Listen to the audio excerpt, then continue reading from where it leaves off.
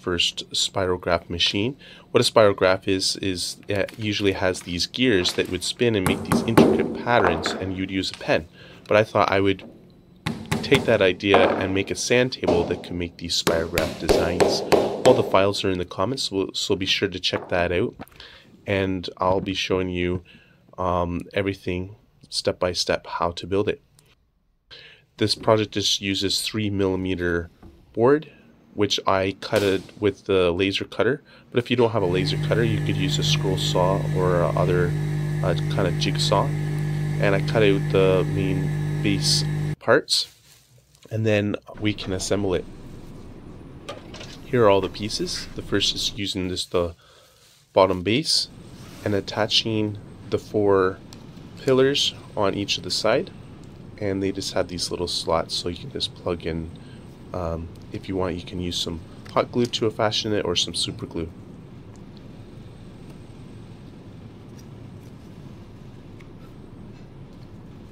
Next is to put 2 spacers in the middle, and that's just so that when we put the stepper motor on, it gives it some height, because the center stepper motor needs to be a little higher than the other motor.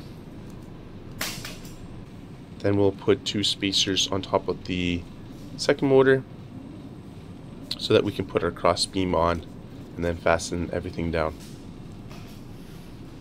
I'm using M2 screws here, and you just have to make sure that the right length. These are 3mm boards, so it should be over 9mm long.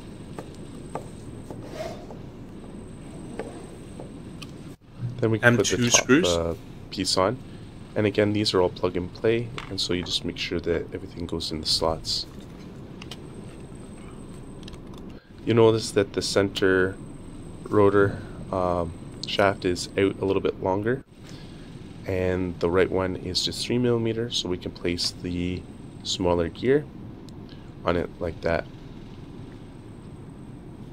The next step is to cut out the gears and then assemble the slider arms. I'm just using 5mm dowels to fasten everything together.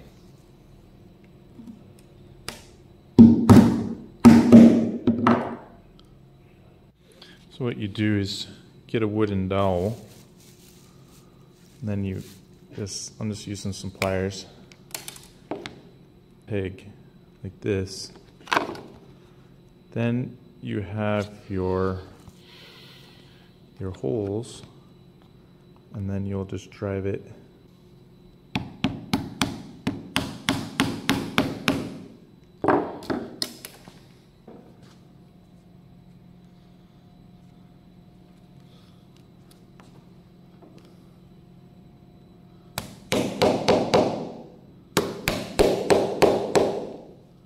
with the sliders on. We can put on the arm and just make sure that it can slide freely.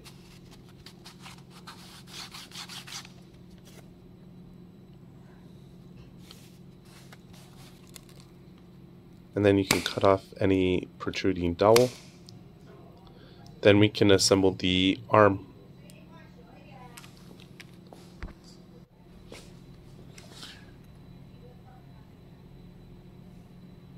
For the arm, I'm using a little thinner dowel, just using a skewer, which you can pick up at the dollar store.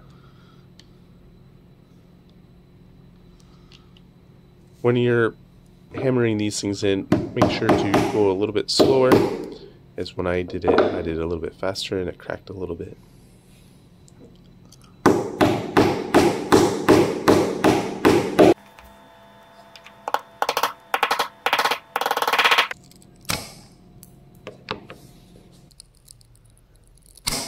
This platform will be used to place our magnet on. I got some N52 magnets, and it will go right on the top here.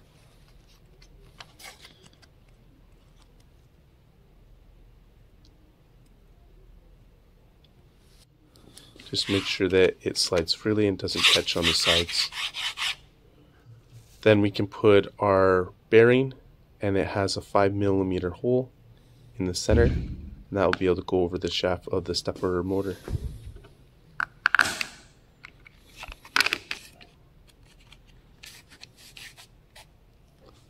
Then you can put it on to the middle motor, and then just make sure that it moves the other gear and it moves smoothly.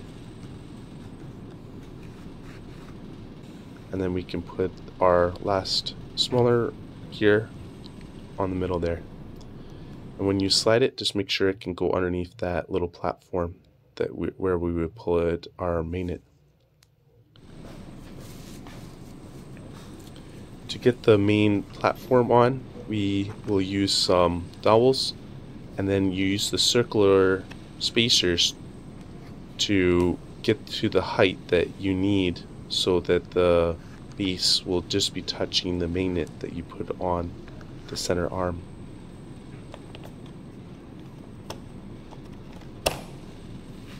After putting on the main base, just double check that the magnet just barely touches the top, and you can see that the ball moves.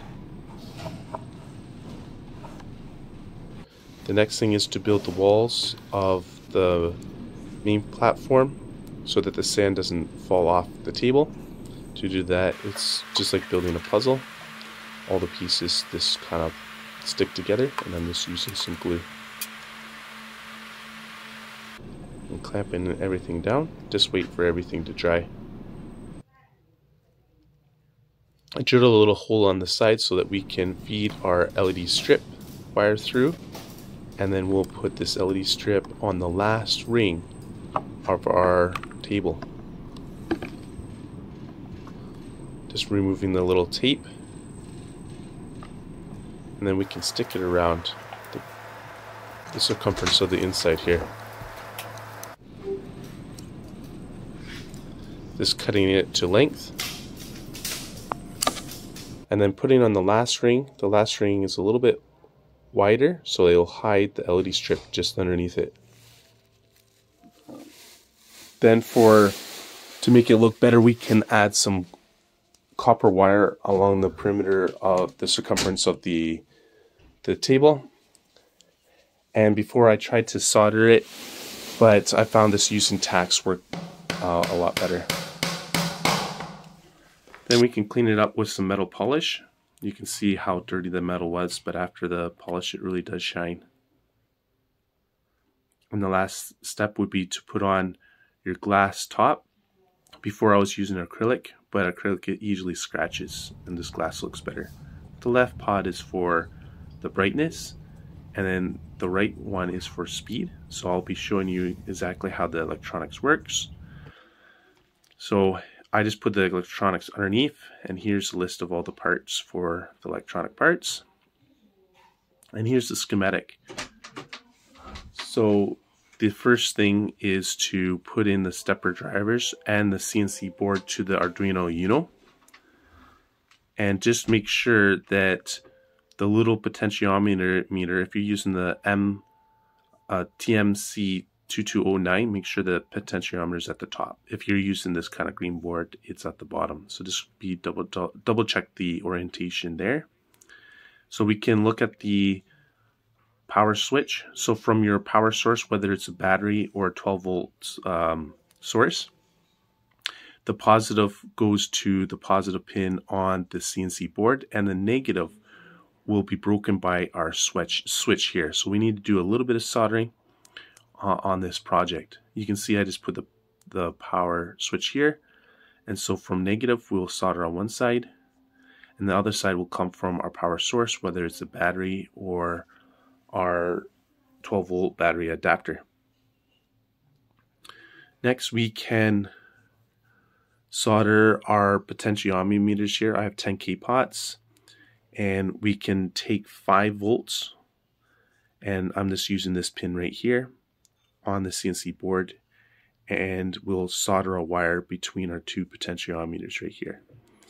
And so the 2 other pins, we're going to have negative and also positive. And so you want to solder a wire between that.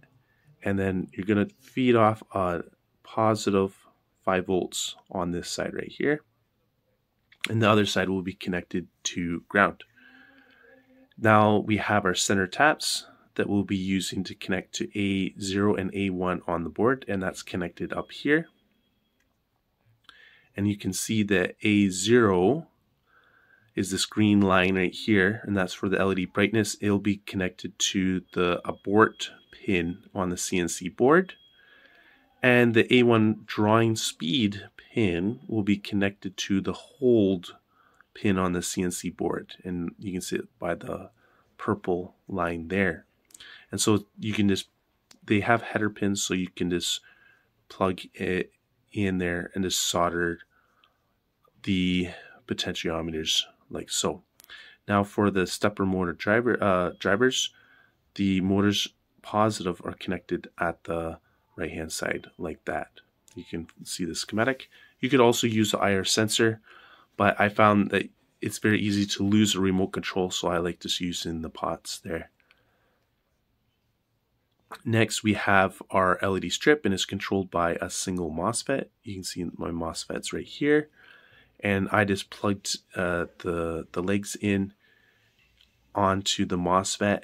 So the positive rail of the LED will go to the positive 12-volt rail. And then we're just going to break the negative ground. So it'll go to the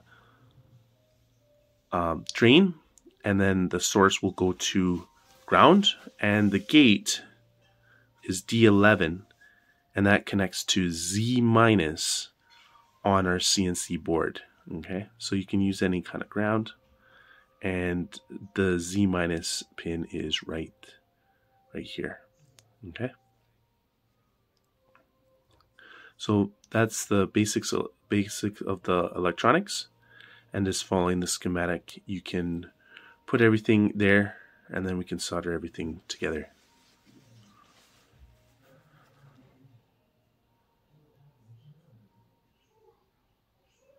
Now, a unique feature is the homing feature of this device. So when I first turn on, it automatically goes to the center of the table, because usually you'd use a Hall effect sensor, but this doesn't need that because we'll just go as far as we can, and that will be 0, 0. So that's it for this video. Hope you enjoyed, and I'll see you guys in the next video.